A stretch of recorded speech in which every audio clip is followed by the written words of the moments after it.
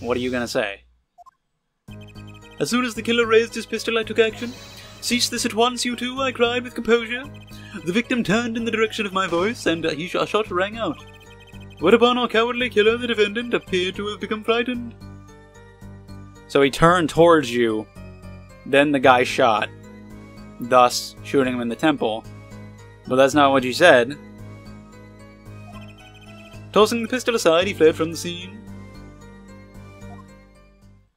So it's not really quite what Clavier was getting at, but it's still dumb.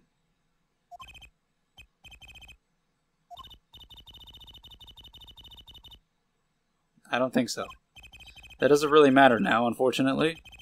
Let us continue this new testimony, shall we? Observe the diagram, if you would. The witness, the Mr. Stickler, was it, stood here. He shouted, "Oh, stop, please," or something of this nature. And the victim responded by looking in the witness's direction. That's not his direction. He's at an angle. He's over there. If the killer were to have fired at just that moment, as we can see, the bullet would have struck the right temple, as in the report. That does seem to be the case. Witness the power of a junior in Ivy University's Department of Science. Very well, Mr. Justice, you may cross-examine the witness. Alright, let's get into this. You yelled out. Let's press that. Are you sure both men were able to hear your voice? They were, of course. My high, exquisite voice. Oh, does he have a high voice? My high, exquisite voice echoed through the park. And the victim responded to that clarion call. Quite. The victim turned in the direction of my voice and a shot rang out. That's annoying. I'm gonna stop. Did you hear the gunshot at the same time as the victim turned? Indeed, I would say about at the same time. About? And the victim didn't ask you for help? It can be said that he didn't have time to ask. He didn't even have time to take a single step. I'm totally sure that the killer fired because Mr. Stickler startled him. Don't say that too loud, Trucy, please. And it's not relevant, probably. Can you describe the killer's actions more clearly? He seemed quite surprised, especially considering that it was he who did the deed. As we can see, human psychology is a tangled web indeed. What a tangled web we weave when we whatever to deceive, am I right? He shot, he panicked. A common tale, but true. Unfortunately, before I could take further action... Interesting. If I just killed a man and there was a witness, I'd say what's the harm in one more and kill the witness too, but that's just me, and I'm a terrible person. It all happened so fast, I'm afraid I hadn't the time. Doesn't something about that strike you as odd, Apollo? What? The killer was in a hurry, right? He fired the pistol and tossed it right away. According to the testimony, that's what happened, yes. In that case, I'd expect to find something that we didn't find, such as a pistol. Good call, Trucy. I like you better than that other girl already. What was her name? Not as sad as I feel. What do we do now? At least the testimony is getting a little clearer. She's right. Maybe I can find something to use in this new testimony. Where did the gun come from? It was at the crime scene. But it wasn't there when we were there. Should I go ahead and do that?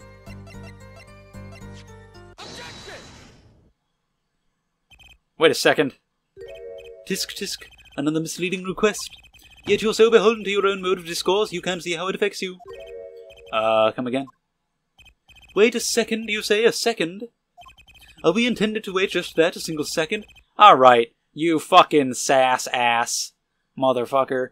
I did it a second! What are you, 4 years old? That's a 4-year-old joke. I waited a second, you did it. That's hardly enough time to draw a breath, let alone make a statement in court. Now, had you asked for a longer period of time, say 3 minutes, 35 seconds? Mr. Justice? Yes, Your Honor. I hope this guy did it, which means he definitely didn't. The girl probably did it, 'cause she's the only other one. There's Plum Kitaki, too, and the dad. They could have done it, I guess. A common ploy made all the more common, I fear, by the prevalence of television. Criminals these days are loath to leave fingerprints. Wait, but you said the killer tossed the gun and ran. That's right. He didn't have time to wipe the gun for prints. Oh, that's what the problem was, not that it was at the scene? Okay. Whoa. Well, couldn't he have just been wearing gloves? Is that not the logical path of thought? No? Okay. I guess he didn't say anything about gloves, so we're assuming no gloves. The little girl sticking into the university student. If you had said that the other way around, that would have been really bad. It's not as bad here, but hey. There's a song in there? What the hell? I'm not little. Okay. Then let's think like adults. Shall we, Fraulein? Eh? What if the killer, the defendant, was wearing gloves? Oh, there we go. I agree, actually. Gotta admit, I didn't think of that. That's really odd. That's the first thing anyone would think of. Well, Mr. Justice? That's why I didn't think about the prince thing right away. I thought about the scene of the crime. Could the killer have been I'm not going to say no way, as if it's not possible for a man to wear gloves, so I guess. If he was wearing gloves, there wouldn't be prints. And there weren't. So, you know. His silence speaks louder than words, although, I mean, him not wearing gloves is beneficial to my case, so maybe I should have said that. But just thinking logically, he could have been wearing. Oh, there was that knife. It had his prints on it, and it was at the scene of the crime. So yeah. I guess we should bring that up. Can I go back? Can I get a do-over? Can I try again? A small pleasure, but still. Alright, we're just in the same spot as we were in before. Can I just do the same thing? I'm gonna do the same thing. Here you go. I got a pistol for you right here, man. And then we're gonna have to fast forward B through all this nonsense. And he's gonna be an asshole again. But then this time I'm gonna say the other thing. And he's all shocked again, he gets all white in the face, and it's a great time. And then the gloves happen, and then I get asked a question, and then I say, no way, Jose. Thank you for that recap. You're welcome. The fingerprints were wiped, which means some trace of prints remained, which contradicts your testimony. If everything happened as you say it did, he wouldn't have had time to wipe the pistol.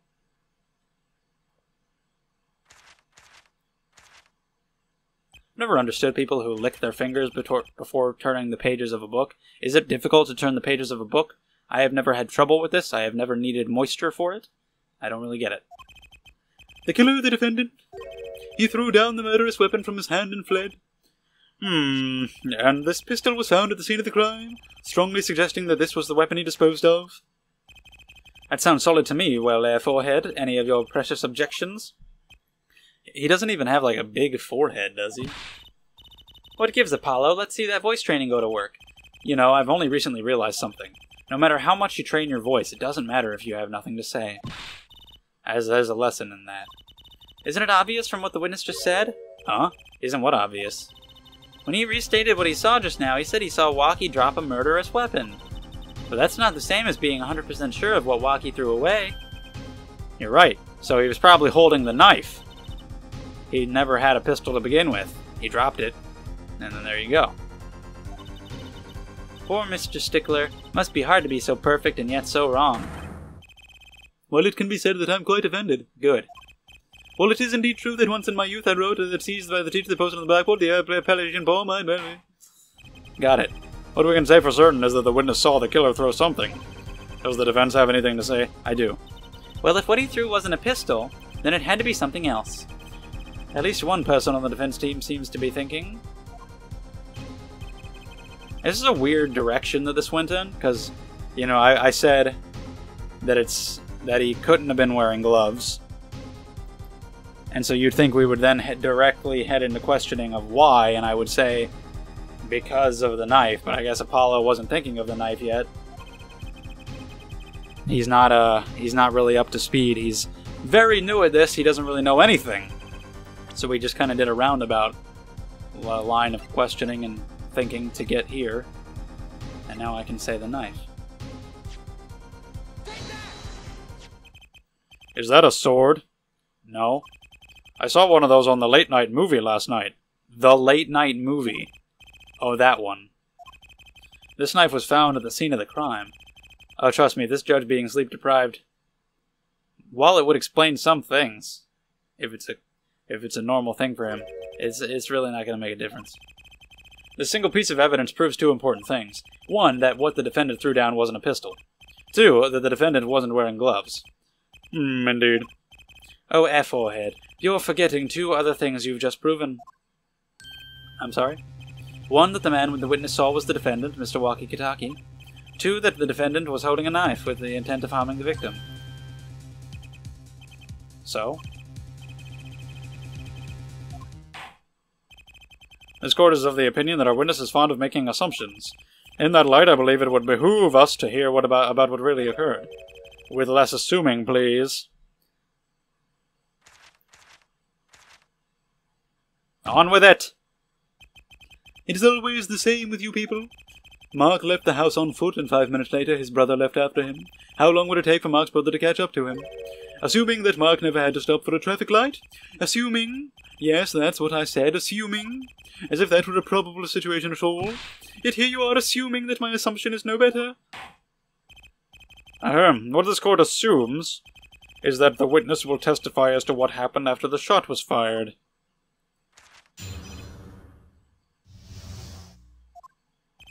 I could not prevent the killer from leaving the scene, nor could I simply leave the scene in good conscience. Ergo, I used my cell phone to call the police. Until the police arrived at the scene 10 minutes later, I saw no one else. Why didn't you chase the killer? He was, as you say, a killer. But he threw away the gun, according to you. Of course I could have run him down, yet what would he have done when cornered? He didn't have a gun, so I don't know. Did the testimony earlier not prove the defendant's presence at the scene? And, I mean, obviously, I'm saying that the knife was there, so obviously he was there. I'm not denying that. It seems clear that we have our killer. Does it not? No, it does not.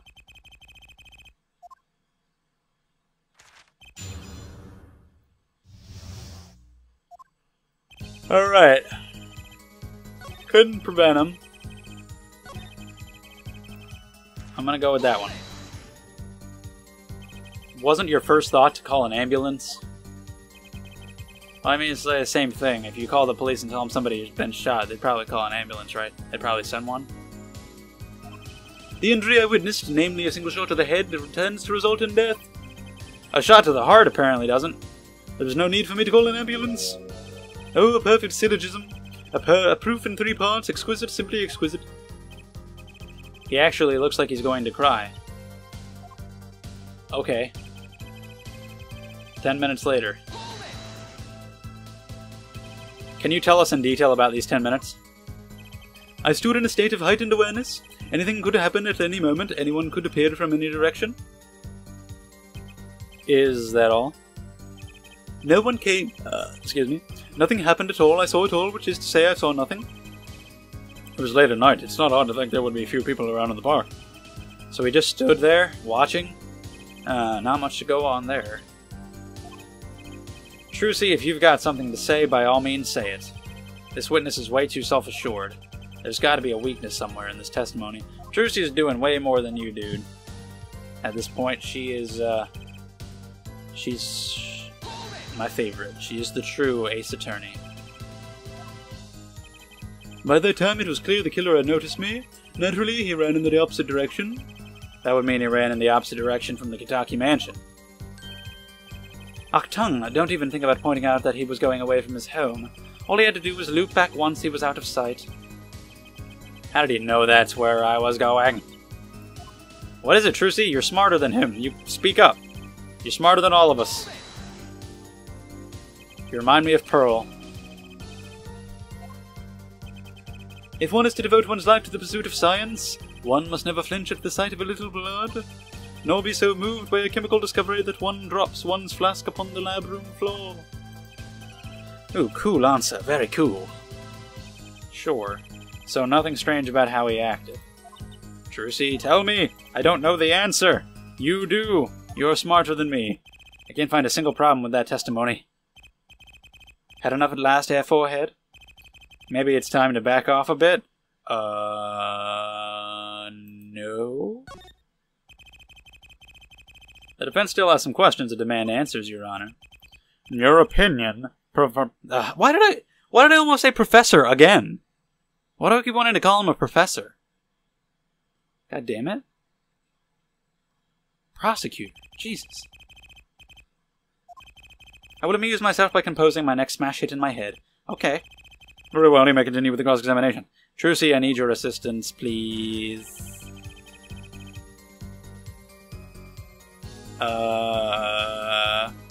I don't really think repressing is gonna do anything. Is there anything I can present on any of these? I could not prevent the killer from leaving the scene. Couldn't leave the scene yourself. Used your phone. 10 minutes later. Is there like a time discrepancy? I don't think so. There's the mansion. There's people park. I mean, I don't... hold on. Okay, I don't know. Well... wait, is this...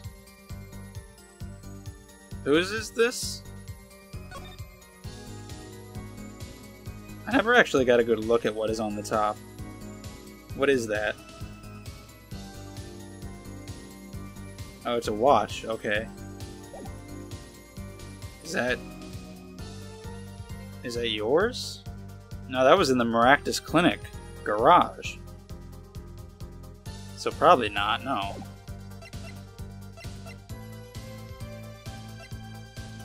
What, can I present Trucy?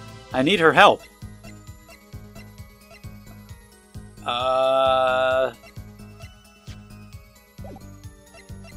I don't know. Do I have to back down? I don't know. That's usually not the answer.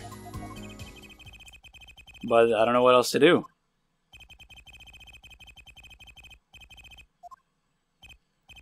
They don't have enough to put Waki away yet. Should I back off for now? I mean, maybe I can back off and Trucy can step up, please. It appears there are no objections to the witness's current testimony. There are any number of ways to explain the lack of prints on the pistol, I assure you. Perhaps the killer really was wearing gloves which wiped the previous user's prints off. Then, after the deed was done, this fell out of his pocket as he was throwing the gun away. A mistake befitting of a small-time punk, in my opinion. No! It seems like we're not doing well. No, that can't be all. How unfortunate. It seems that you weren't cut out to stand out at the same stage as me. Stand on. Were you, Forehead? Yeah, so far this seems pretty hopeless. This is a difficult one, for sure. This court will now declare... no, don't do that! Emma? Trucy? Somebody? Whoa, what the fuck? Plot twist. Wasn't expecting that one. Okay. Nobody move. What the hell?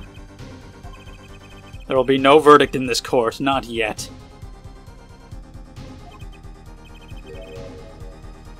Oh, could be. Huh. Or it could be the girl. Because, I mean, she's the one who got us to do this job, which means she wants him to be found innocent. Which could be the case. I mean, even if she did it, if she likes him, then she wouldn't want him to be found guilty of it. Or, since we're like a new defense attorney, she wanted us to do it because she thought we would fail, and she did want him to be found guilty. I don't know, but then who would this be? I don't know, this could be anybody. Adjourn the court for 20 minutes. That's a rather reasonable request. Hey, Judge. I see little point in further aggravating this gentleman. Recess 20 minutes, or I promise you you'll regret it. Not Matrucy. No! Is a magician, just like her. It's a conspiracy. I suppose I have no choice but to adjourn for a 20-minute recess. Well, that was unexpected. To be continued, I guess. Wow.